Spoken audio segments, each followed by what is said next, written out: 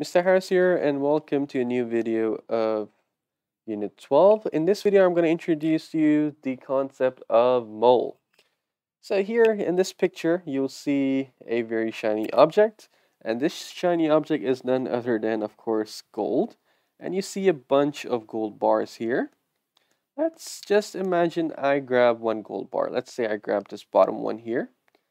And if you could you think about or imagine that you're splitting this gold bar into half till the very end? So you keep on splitting it, cutting it, chopping it off, whatever.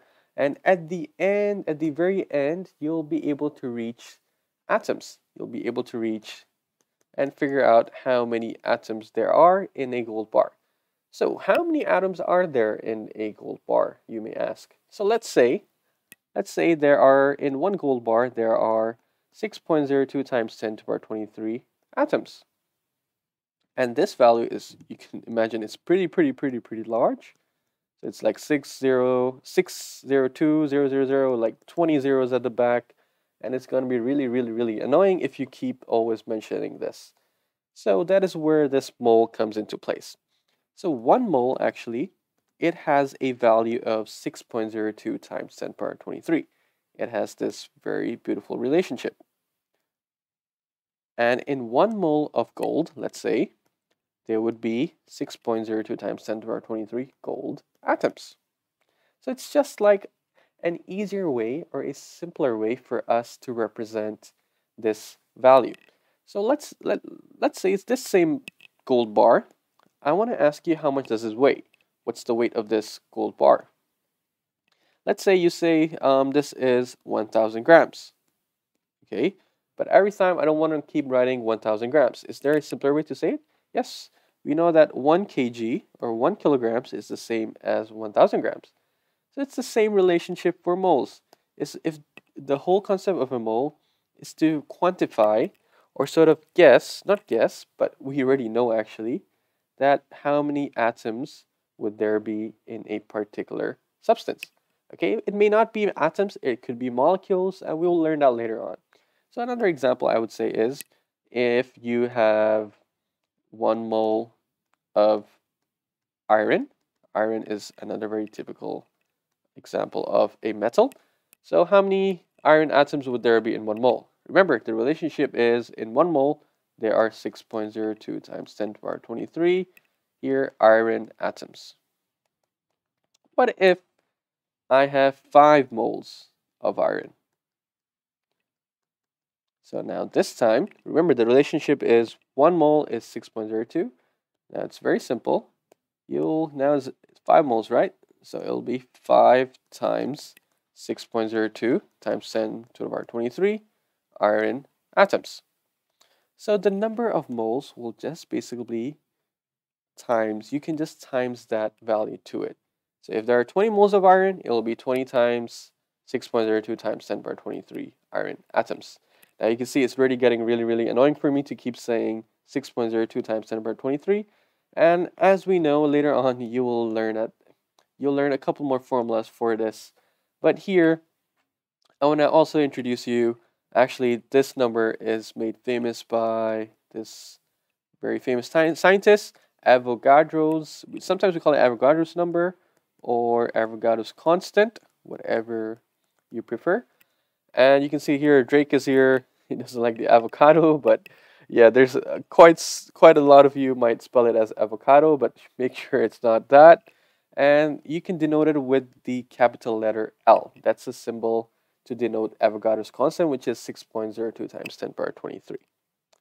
Okay, and for this topic, if you are new to this topic, then there are 2 main formulas that you need to know. But if you are a Form 5 or Form 6 student, then obviously you know these 2 formulas that are coming up. You're pretty much still using it to this day. The first one is the number of moles is equal to mass over molar mass.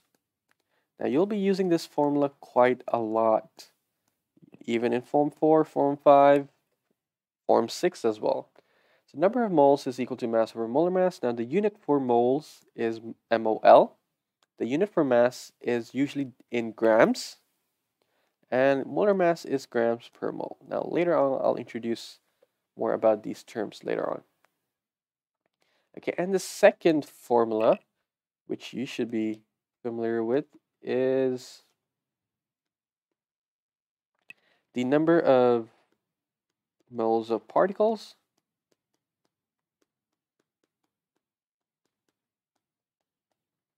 is equal to the number of particles over L. When I write L, you should know it means Avogadro's constant. Okay, and what is Avogadro's constant? It is 6.02 times 10 to the power 23. So later on, you can just omit writing 6.02 times 10 to the power 23. You can just write it as L. Okay, what does it mean by particles? Now earlier, remember I said sometimes you would not be using atoms when I mention it here. Now later on, we'll see an example, but I would like you to write it down for now. Particles here.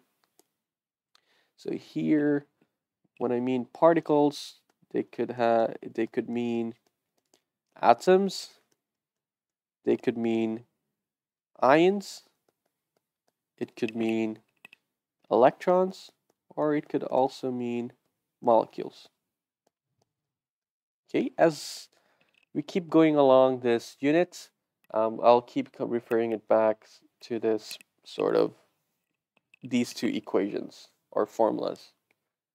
Okay, so now let's do one sort of quick question. That's the best way to practice it so that it goes into our brain for the long term. So here, I have three different substances. I have carbon here.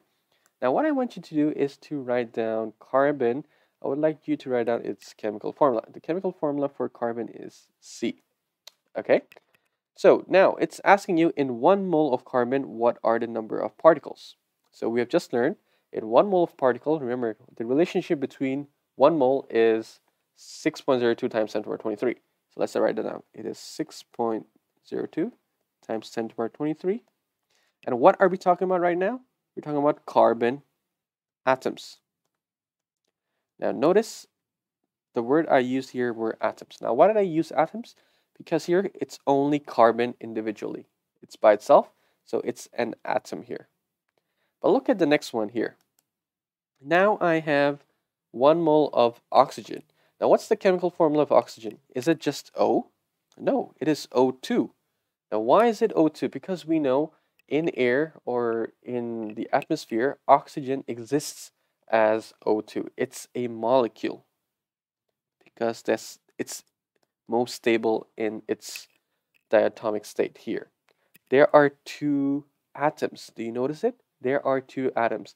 And that's the definition of a molecule, remember? A molecule is consisting of 2 or more atoms. So here, in 1 mole of oxygen, now notice what's the wording that I'll use. The wording, it's 6.02 times 10 to the power 23. Remember, in 1 mole, it's always going to be 6.02 times 10 to the power 23. But this time, it's O2 molecule. This time the word is molecule. Molecule, molecule. But you may ask me, sir, what if I want to represent this in atoms? Yes, you can do that actually. So I'm going to use the same color here. Now, how many atoms are there in an oxygen molecule? Here you can see it's O2, right? That means there are 2 oxygen atoms. Okay, so what if I have something else? Let's say I have this. Okay, what if it was O3, for example? How many oxygen atoms are there? There are obviously 3 oxygen atoms here. Okay, it's like that. So here, what I'm going to do is, it's going to be, because now you have 2 oxygen atoms, right? So it would be 2 times the original number you had here. 2 times 6.02 times 10 to the power 23. And now notice how I'm writing it. Now I'm just writing it a single O and atoms here. So this is back to the atoms bit here. Okay, so here you can use your calculator. 2 times Avogadro's constant. This is 12 6.04 times 10 to the power 23 oxygen atoms here. Okay, how about the last one? The last one here, we have oxygen, we have carbon dioxide. So carbon dioxide, its chemical formula, as we know, is CO2. And obviously, this is also a molecule. Now, in 1 mole of carbon dioxide, we will have how much? Also, remember, 6.02 times, you can't really see the point, 6.02 times 10 to the power 23. Again, now it's going to be CO2 molecule. It's not going to be atom because it does not exist as atoms in its normal state. It's CO2 molecule. So what if I want to ask you, what if I want to represent it in terms of carbon atoms? How many carbon atoms are there in 1 mole of carbon dioxide? Now, very simple. Look at its chemical formula. How many carbon atoms do you see there? Obviously, there's only just one there, right? There's only one. So basically, it's 1 times that original number you had. 1 times 6.02 times 10 to the power 23 carbon. Now notice I'm going to write down atom. Carbon atoms. So the answer for this is obviously 6.02 times 10 to the power 23 carbon atoms. Okay. What if I want to find how many oxygen atoms are there? What if I want to find the number of oxygen atoms? Now, how many oxygen atoms are there in CO2? In CO2, you'll see that there are 2 oxygen atoms. So you're going to go ahead and write down it's 2 times and write down the Avogadro's constant. There. It's just that simple. So oxygen atoms. And then take out your calculator, and this will also be equal to 12.02 times 10 to the power 23 oxygen atoms. Okay, so here we had molecules on the top, CO2 molecule, and then we could, even though it's a molecule and even though it's a compound now, this is a compound, CO2, we know it's a compound, you can still find the individual atoms if you like. And it's just by counting how many atoms there are present there, like that. Okay, and what is the molar mass? What's the meaning of molar mass? It's basically the relative atomic mass. When the relative atomic mass of all of the atoms combined, of all atoms. And if you're a form student, you'll be asking me, sir, what is the relative atomic mass? So on your periodic table, actually, it's very simple to find it. It's pretty much the mass number. Okay, it's the mass number, the number of protons plus the number of electrons. So here, look at carbon. If you go to carbon, you can find the mass number of carbon at the end of your periodic table. It'll be given to you. The atomic number is 6. The mass number would be 12. So, and I said the formula for, the unit for molar mass is grams per mole. Okay, how about for oxygen now? Oxygen, if you look at the periodic table, the relative atomic mass or the mass number is 16. But don't forget, now you have O2 here. You have O2. There are 2 oxygen atoms here. So you need to times it by 2, which is equal to 32 grams per mole. And finally, you have carbon dioxide here. Carbon dioxide, carbon, it is 12, the relative atomic mass. And then when you have CO2 now, right? So you're going to add all of them up. Remember I said it's a combination. So it's going to be addition here. So I'll write it in orange here. You're going to combine them together. You're going to add them together. So the addition, so 12 plus and O2 here. Remember O2 is the relative atomic mass for oxygen is 16, but don't forget there are 2 of them times by 2.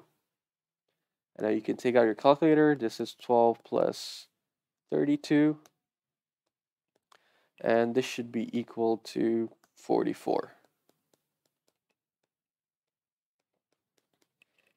Okay, so this is the relationship of mole with the Avogadro's number. So you could represent it in atoms or molecules or even something else. So primarily we'll be talking it in our DSE. Primarily we refer to it as atoms or molecules or ions. But the main point is to introduce you of this first formula here. Number of moles is equal to mass over molar mass, which we'll be using this in the coming few videos. Okay. And one more reminder here. Remember the number of moles of anything you're gonna times it with Avogadro's number. So if you have 100 moles here, you're gonna do 100 times Avogadro's number, 6.02 times 10 to the 23. All right, so that's it for this video. I'll see you in the next one. Bye.